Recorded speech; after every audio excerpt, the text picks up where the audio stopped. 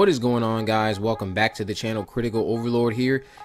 So news broke a few days ago, or yesterday, or the day before yesterday, that Tommy Doyle had been recasted, or they found the producers and the filmmakers behind Halloween Kills and Halloween Ends and last year's Halloween 2018 film. They have found the new actor that will portray Tommy Doyle all grown up 40-something years later back in Haddonfield. And Anthony Michael Hall, the gentleman that you see on the screen now, is the person that has been casted to portray Tommy Doyle in Halloween Kills and possibly Halloween Ends. But as far as I know right now, he's just going to be in Halloween Kills. But this is the actor that was chosen to portray Tommy Doyle. For those of you familiar, you know Tommy Doyle was the little boy that Lori babysat in the original film on the night that Michael Myers originally broke out of Smith's Grove and went back to Haddonfield. This casting is a lot more acceptable to me versus bringing in Paul Rudd, which I heard they tried to do that. So even despite the fact that even whether or not that report was actually something that occurred or not, that was never confirmed by, of course, by Blumhouse.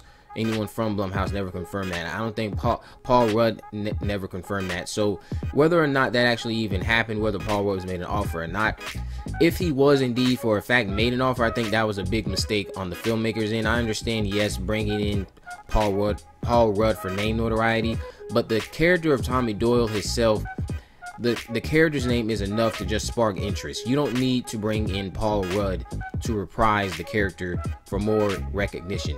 But I can understand possibly what they were trying to do if that's what the whole intent behind it was.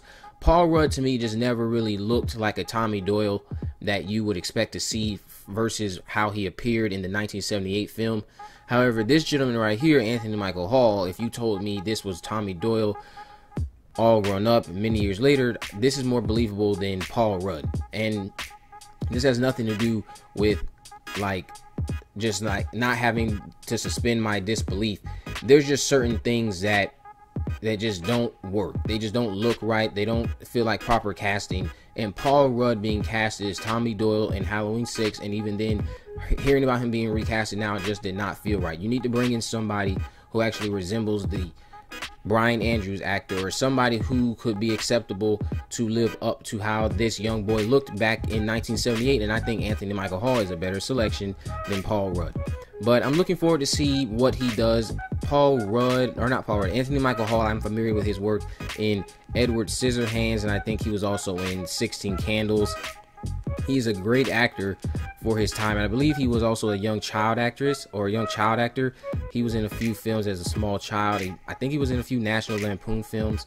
But I'm looking forward to see what he offers and how him and Laurie Strode, Jamie Lee Curtis have chemistry on screen, what their dynamic will be. How is he going to offer? What is he going to offer to the narrative? I'm still waiting to hear confirmation in regards to whether or not Sheriff Brackett will be back, but I think it's safe to assume that maybe he will be, since this report about Tommy Doyle's character at least returning turned out to be true.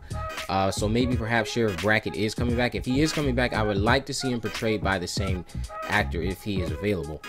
But let me know what you guys think about this down in the comment section below. What do you think about the casting of Tommy Doyle? What do you expect from Tommy Doyle in Halloween Kills?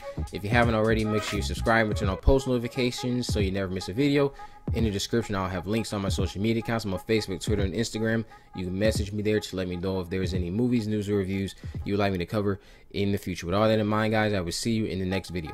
Also, guys, stay tuned, and if you haven't already, make sure you subscribe and turn on post notifications, because I know that a few people who have been subscribed to my channel for a while, you might have been looking forward to my Midsummer review. I held off on that because of the director's cut that was coming.